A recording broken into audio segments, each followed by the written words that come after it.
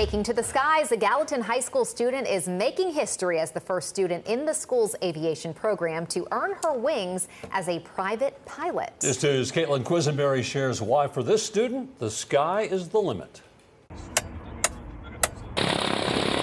Addison DeWitt is taking flight.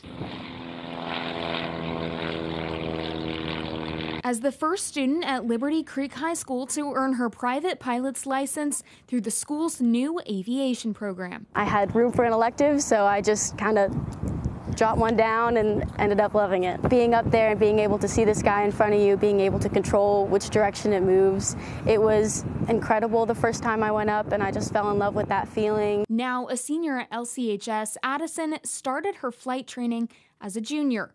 For the last 2 years, the Liberty Creek Aviation Program has taught students about aviation and aerospace. Students learn how to fly a plane through flight simulators, giving students like Addison a chance to earn her wings. I'm like, so what'd you do? She goes, I woke up at 4:30 and went out to the airfield so I could get an hour of flight time in. Addison started her training by taking Intro to Aerospace and Aviation 1 at LCHS before starting her training at Jet Access, where she had flight classes 3 times a week.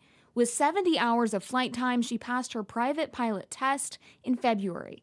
Now she is looking forward to sharing her love of flying with her family and friends. I'm gonna fly my best friend out to Tullahoma, and we're gonna go skydiving.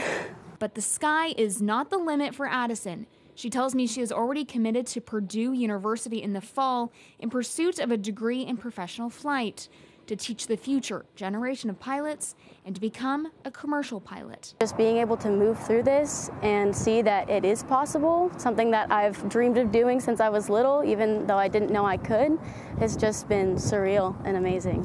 City traffic, Archer 241, Julie Alpha, turning left downwind 170. Gallatin, Caitlin Quisenberry, News 2.